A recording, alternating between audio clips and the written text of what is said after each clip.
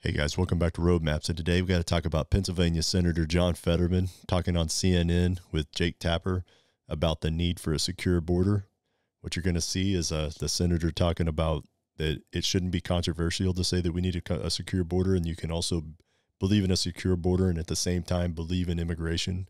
And it doesn't have to be a racist or xenophobic policy to believe that we should have a strong national security system.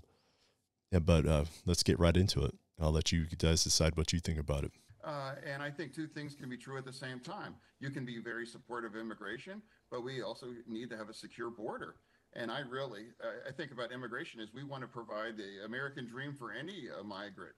But it seems very difficult when you have 300,000 people showing up encountered at our border to do that. And I think we need to do a reset, and we have to work together and develop a new comprehensive solution to that. So there you go. We got a Democratic senator, United States senator, saying that we need a strong border policy.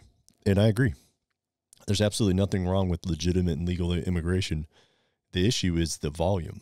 You have 300,000 to 500,000 people at a single day, single event, trying to cross the border, millions per year in the last several years.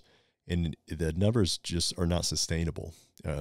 School systems in the cities where these individuals are being taken are going to be overwhelmed if they're not already.